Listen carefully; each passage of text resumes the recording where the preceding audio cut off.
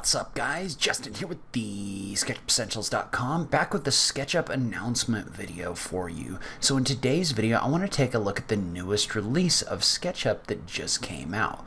So let's go ahead and just jump into it. Alright, so you can find more information about this new release on the SketchUp blog. So you can just go to blog.sketchup.com. I will link to that in the notes down below, but I just kind of wanted to walk you through some of the changes that have been made, what they mean, things like that. So the first thing that I wanted to talk about is this is the first release since SketchUp went to a subscription model. So this is the first release after they said that they were going to start adding new features in just whenever they came out, instead of putting them out in the new release every year. So I think first of all, this is a good thing because there are a number of new features in here, and if SketchUp's going to keep rolling out new features with each release as opposed to waiting until next year, I think that's going to be a good thing. So the first thing I'm going to do is I don't actually want to go through this blog post in this particular situation. What I want to do instead is scroll down to the bottom, and when you look at these new release blog posts, usually at the bottom there's a button for the full release notes. So generally I like to go through that. It's a little more technical, but what it does is there's more information in here. So not only is there going to be information about the big shiny things that they're talking about, there's going to be things in here that are kind of smaller things as well that are really going to affect your workflow. So if you want, you can click on that release notes note at the bottom of the page. And there's a lot of similar information, so you don't have to do that, but that's what I'm going to go through. So the first thing I wanted to talk about is, as we go through this, there's new features in here for the export settings. Alright, so if you read through this one, basically what this means is they've added the ability to control line thickness when you export your images using a multiplier. And so what that means is now you can control your line thickness when exporting, especially at a higher resolution or higher dimensions. And so what that means in general is previously what would happen is if you were to export an image like this one and you were to export it to a large high resolution file, so if we go to File, Export 2D Graphic, so specifically there was an issue where if you exported to a PNG or an image file at a high resolution, your lines would look very thin. So like for example, let's go ahead and let's bump this up using our profiles function to something like 3 or 4 or something like that. So we obviously have thicker lines in here, right? So if I was to go up here and do a File, Export 2D Graphic, and I was just to export this just as a normal image, and we'll go ahead and make sure our line style multiplier or scale multiplier is set to 1, and even though we had those thicker edges in here, what would happen is our image would get exported, and if you look at these lines, even though we'd set our profiles to something thicker, these edges actually still came out kind of thin, and this was especially an issue on high resolution exports. Well, now with this line multiplier, if we go in here and do the same thing,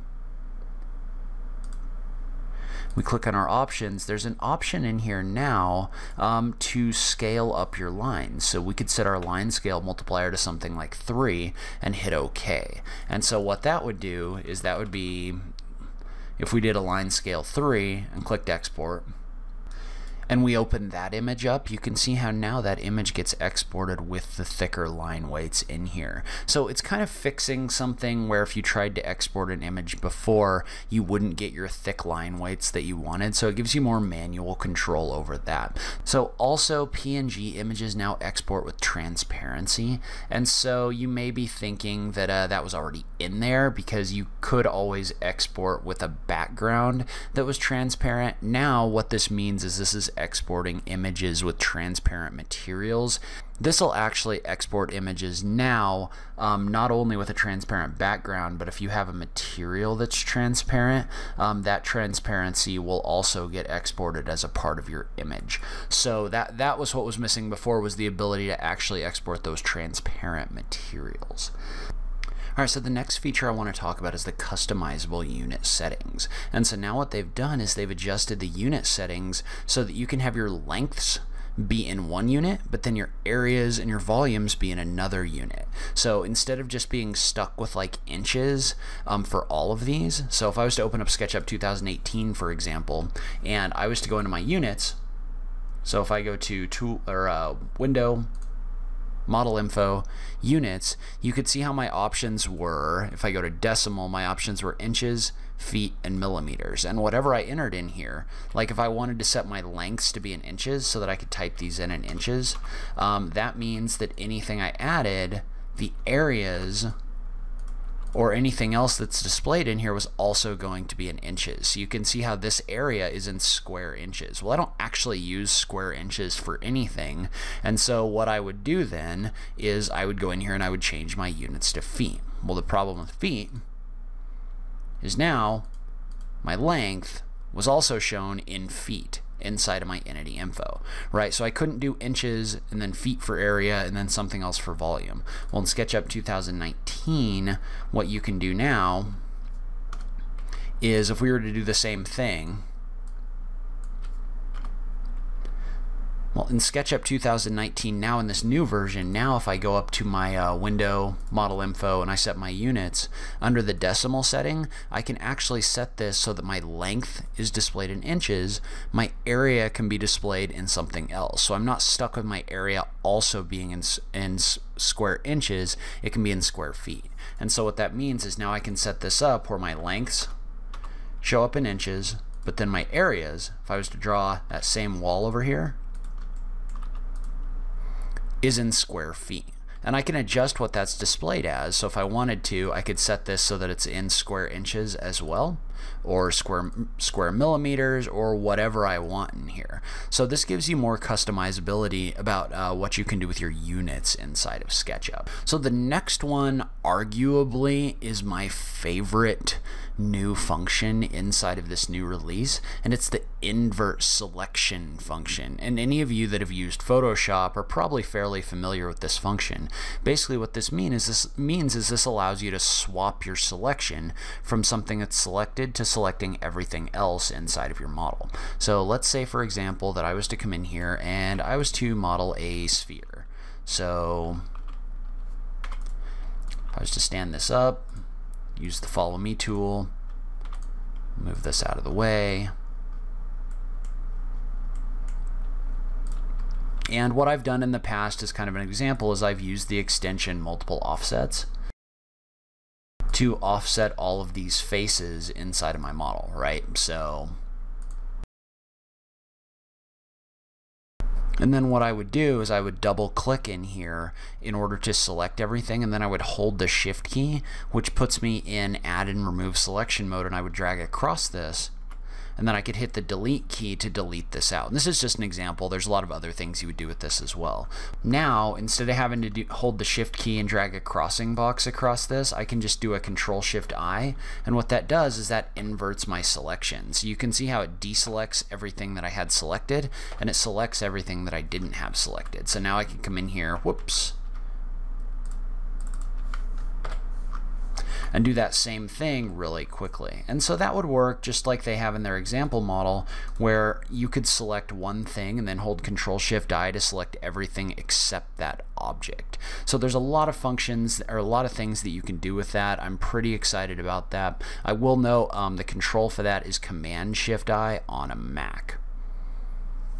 Alright, so importing files actually solves a kind of annoying problem that SketchUp used to have. And if I open up SketchUp 2018, like for example, I have a folder in here for Topo Shaper, which is an extension that allows you to import CAD files and things like that. Well, you can see how I have SketchUp files in here, but then there's also DWG files in here. And so the problem with that, though, is there was no button down here to show every single type of thing that you could import into SketchUp in this list, right? You could select images, you could select DWG and see DWG files, you could select SketchUp files and see SketchUp files, but there was no like show all supported file types. Well, now in version 2019, if I do the same thing, where if I open up this same folder and I click this drop down, they've added the option for all supported types. So what that means is now every single thing that you could import into a SketchUp file now shows up in that list. So instead of you having to know exactly the kind of file that you have and go looking for things, you can just select the all supported types and see everything in a folder that SketchUp will allow you to import, which I think is a very, very good thing that makes life a little bit easier, and I really like it when things make life easier.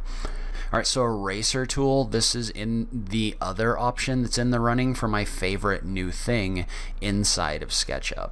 So if you ever, like, let's go ahead and undo, and let's say, for example, that I have this sphere in here and I wanted to erase some things in order to make like a specific type of shape or something like that in here. Well, previously what would happen is, let's say I wanted to erase out some of these hidden edges along a straight line like this. Well, as you hold the eraser tool like this, you would accidentally click across something, and as soon as you clicked across something that you didn't want, it was pretty much done, right? Like you had to let up, you had to undo, and you had to go back and you had to try it again. And you could do that 3 or 4 different times trying to erase the right thing. There's now an option in here to deselect those items without letting up on your eraser. So like, for example, if I was coming in here and I accidentally erased out these edges, now if I hold Alt and Control and drag my eraser across these, you can see how it's actually erasing or deselecting those edges. And then I can let up on that and hit erase, or let up on my mouse, and it'll erase out the things that I had selected. So that's kind of a very simple workflow fix, but it's something that's going to save you a lot of time when selecting, because now you don't have to like go through and select different things and then just quit if you accidentally do the wrong thing. So you can see how I can easily just deselect these with the eraser tool by holding Alt and Control and then let up on that. On Mac, it's Alt and Command. So section planes, looking into that one, if I'm understanding that one properly, it just allows you to name your section plane after it's placed. So the little window that pops up that lets you name your section plane previously would pop up beforehand, before you actually entered that section plane. Now it seems to pop up afterward. If I'm misunderstanding that one, let me know. That's just kind of a minor workflow thing, at least to me. I didn't really find that to be very clunky to begin with, but that is in there as a new feature. So we'll talk a little bit about send to layout in a minute and some of the other layout functions, but first I wanted to talk about this large area imports, and I actually kind of need your guys' help on this one. So this one I don't want to comment on too much just because I can't test it. This is only available to SketchUp Pro and Studio subscription holders, and I have the classic license, meaning I don't have the subscription model. I'm going to link to a forum post down below with a note from one of the guys from SketchUp, Bryce, who talks a little bit more about this feature. The way that I understand it is you have some higher resolution options for when you're zoomed out, meaning you can add more large areas. But like I said, I will link to this forum post in the notes down below, and you can go check that out and try it out yourself. And leave a comment and let me know what you find about this function. All right, so this next feature inside of layout was a bit confusing to me, and the reason why is they've added the ability to make your linear dimensions align with an isometric view, which is great. So you can make those align with a 3D view inside of layout. What they didn't tell you is how to do that inside of this release note. So the way that you do that is you actually go into layout, and using the dimension tool, you hold the Alt key and then you click just like this, and then you can adjust the way that this works so that it'll align. You could have it inline just like this, so you can add dimensions that line up with your isometric views, which is great. So in addition, you now have the ability to add text to dimensions inside of SketchUp, and you can do so without actually breaking them. So previously you would have to kind of double click inside a dimension like this, and basically typing something in there would break the dimension. Well, now if you wanted to add like fascia, or something like that. Like whatever you wanted this word to be, you can type in a value after the greater than and less than signs, and as long as it's outside of the greater than and less than signs, then if this changes, so, and I don't know if this is going to work, but you can see how if this changes, that word will stay in there. So now you have the ability to add notes inside of dimensions without breaking them. So another option in here now, and I'll just create a new sheet real quick, is, or another thing that's in here now, is now if you resize an object, so if I just draw like a simple box like this, and I have a dimension in here, and you were to change the scale of this object, so previously, if this was linked to this object, this would adjust, right? This would adjust your length if you adjusted it in and out. But if you were to adjust this up and down, what would happen is these arms of these, the arms of the dimension would change length, but the actual dimension itself wouldn't move with this object. And so a lot of the time what that would end up with is you'd end up with this like way off here, even though you'd scaled an object way down, and you have to come in here and kind of manually fix that. Well, now you don't have to do that. So in addition, and this is another one of those features that didn't really get talked about a whole bunch, but it's definitely in there, you can also adjust the gap between this edge and the object that you're trying to dimension. And so the way that you find that is you go inside your dimension style, and this sizes to a very inconvenient size in here, because if you click and drag this down, you've actually got a function in here where you can adjust the gap. So like for example, if you wanted to adjust this gap to like a 1/2 inch or something like that, you can see how you can type in a new value to set that gap to whatever you want it to be. So that allows you to customize how far off of this object this dimension is. So just another feature for really being able to customize what things look like inside of layout. What I want to talk about now is the ability to rotate dimensions and the way that these stay aligned with your object. So maybe the best way for me to do that is I'll actually pull up Layout 2018. So within Layout 2018, let's say that we had a box like this one, and we went ahead and we dimensioned it. So we'll just add a dimension, just like this. I'm going to change this to architectural real quick. And let's say we had this dimension in here, and then we rotated it kind of like this. Well, now, if you were to come in here and you were kind of to dimension this off to the side, you can see how you get this weird kind of funky, like almost distortion in here with the way that that looked. So this would kind of stay linked, but your lengths wouldn't look right. Nothing would really look right, right? So if you did any kind of rotating of those dimensions, things suddenly got a little bit weird if you ever tried to scale them. Well, now, if we open up Layout 2019, so now if we open up Layout 2019, we do the same thing where we add a dimension to this box, like this, and we rotate it.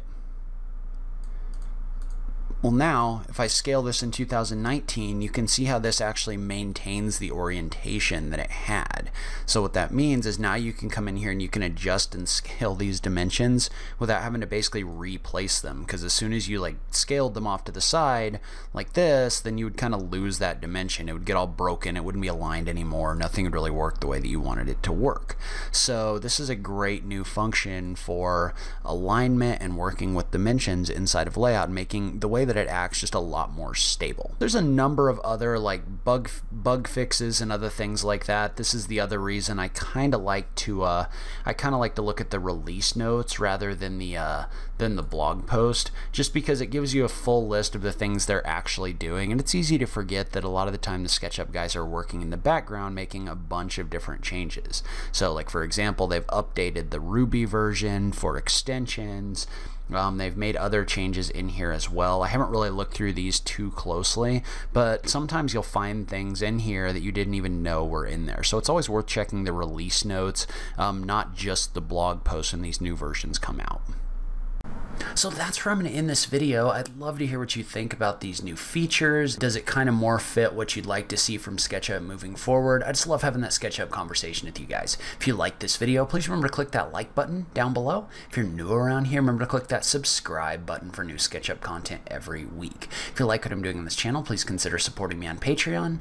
Every little bit helps, even if it's only $1 a month. So make sure you check out that link in the notes down below. But in any case, thank you so much for taking the time to watch this. I really appreciate it, and I will catch you in the next video. Thanks, guys.